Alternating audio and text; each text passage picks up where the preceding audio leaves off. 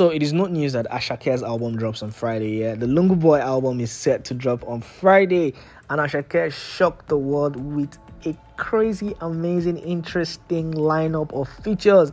Nobody, absolutely nobody saw that coming. We want to say that is a very smart move. Congratulations to ASAKE, Mr. Money with the vibe. But before we delve into all that, this is Gusto TV News. Gusto TV Africa, we want to say a very big thank you to you. Yes, you for doing the most. Thank you for your likes. Thank you for your comments. Thank you for sharing. Thank you for subscribing and telling everybody about what we do here on Gusto TV Africa. Now, the most interesting piece of the part is how ASAKE has actually really strategically placed this album to actually succeed. First off, hold on, calm down. The only one big Afrobeat artist to have made the album is Wizkid, of course, and he actually sets the tone for the album. He's the first person, the number one track list, MMS, Wizkid actually is on that one. This is actually a very freaking smart move, because Afrobeats will never actually even set sail without mentioning Wizkid's name, and of course everybody understands the Wiz effect, and this is no cap, because everything that Wizkid does and every feature that he jumps on is already a hit. There is no denying that fact. So congratulations to ASAKE for actually being so smart to actually jump on that one. Remember, ASAKE has actually very well tried to bait Wizkid to be on this project, and we can now say that he gets his wish finally. That is actually a very big move. I want to say congratulations, but that's not the only smart move. Remember, ASAKE has actually done a lot of features, and the way that he strategically places his features is something that needs to be studied.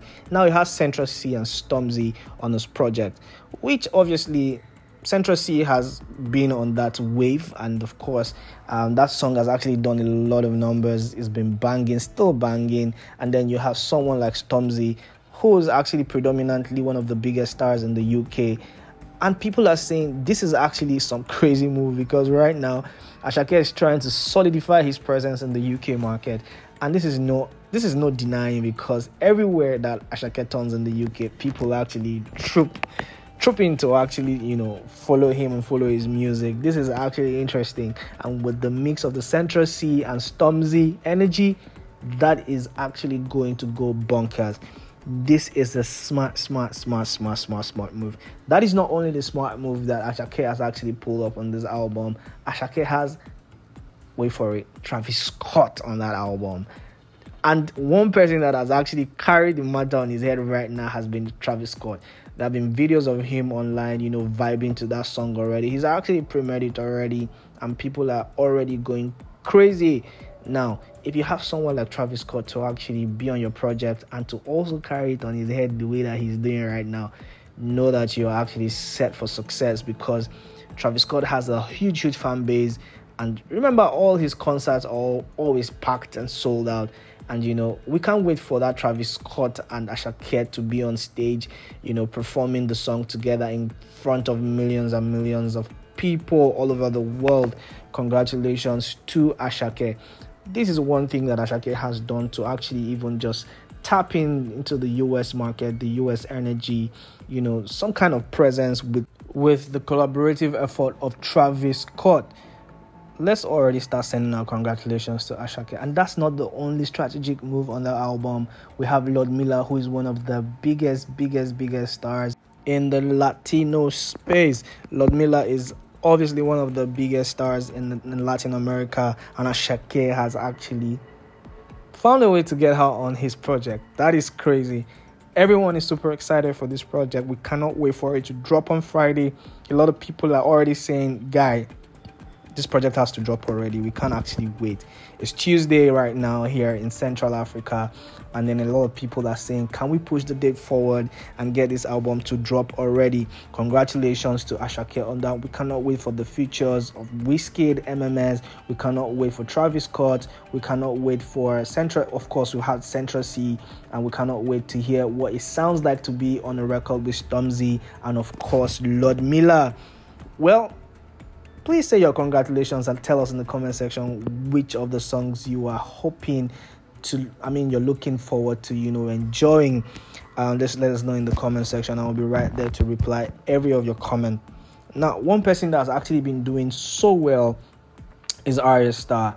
Yesterday, Ayra Starr actually, collided or just had a fun time with Rihanna. That is huge. And we want to say very big congratulations to Ayra Starr for surpassing 500 million streams on Spotify on her recent sophomore album, The Year I Turned 21. Now, there have been a lot of conversations around that album. A lot of people have been saying, oh, that album is not doing so well. But, other people are saying, listen, that album is peaking. That album is actually doing numbers. And of course, yes, it might not be all up in your face the way it's supposed to be, because right now the market is dictating a lot of things, and there have been a lot of heavyweights dropping new music. But for a female Afrobeat artist who has actually penetrated a lot of spaces, it is actually a huge feat to cross over 500 million streams. I want to say congratulations to Ayra Starr. That's not the only good thing about her. That's not the only thing happening around her. She was seen in a carnival with Rihanna. Do you know what that is? Rihanna is absolutely one of the biggest female superstars in the world, and for her to have that energy, to be able to connect, to be on the same space, to be in the same space, I beg your pardon, to be in the same space, vibing and enjoying the carnival with Rihanna is such a huge thing. Are we expecting a Rihanna and an Ayra Starr album? Is it too much to ask for? Maybe a collaboration, maybe, just maybe, and we cannot wait to see how that one's going to pan out. Now moving on, we have Burna Boy on the news, and today marks 6 years since Burna Boy dropped the national anthem, Yay. Remember when that anthem dropped, and when that song dropped, it took over the world. Everybody was vibing to that song. That song became the national anthem of the world. We had celebrities from all over the world actually bopping to that one. Even Ye himself. Congratulations to Burna Boy, Odogo. Odogo has gone, since that time to become one of Africa's heavyweight Afrobeat superstars. And there's nobody in the world who does not know the Burna Boy name everywhere he goes and everywhere he's mentioned, everywhere he's been selling out shows and shutting down stadiums and doing so many incredible things. We just want to say a very big congratulations to Burna Boy. We know that he's set to drop a project. We know the album is definitely gonna drop. We're waiting for that one. Fingers crossed. He's actually premiered, Empty Chairs off that album, and a lot of fans are asking, when are we actually going to get this album? Are you not going to do this thing quick already? Now, is he going to move the album date further since ASAKE has just actually dropped? We know that every time that ASAKE drops a project, it always goes crazy. Now, it is interesting to note that Burna Boy has actually said he's going to drop the album, about 2 weeks ago. And of course, we got deceived. There was an April Fool in July. But then we move on. We forgive him. No signs of weakness. It's definitely going to drop, and we're waiting for that. When it's going to drop, we don't know yet. But trust me, when we get the official date, we'll be right here to actually give you all the scoop as regards the album and everything that it contains. Well, congratulations to Burna Boy on 6 years of Yay. That's one big tune that came out of Burna Boy's dynasty, and that tune has set the tone for his greatness all over the world, and actually being Grammy nominated several times, also winning Grammys. Congratulations to Burna Boy. Moving on, if there's one person that has been dubbed the godfather of Afrobeat, it has to be Olamide Badoo.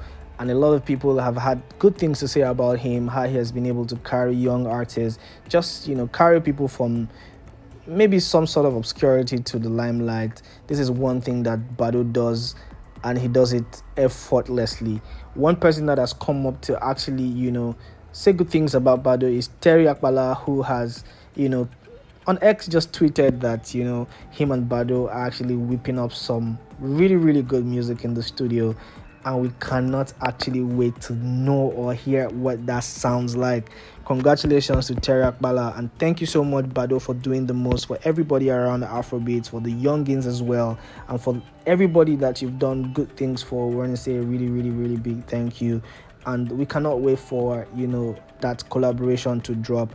Thank you so much, Badoo. And we're all here for all the scoop. It's gonna be really very packed weekend. There's been a lot of conversations around different artists dropping different songs, but one of the biggest conversation has to be ASAKE dropping the Lungu Boy album. Let us know what you think about that album. What are your expectations of that album? Do you think that Davido missing on that album is something that really, really hurt the fans?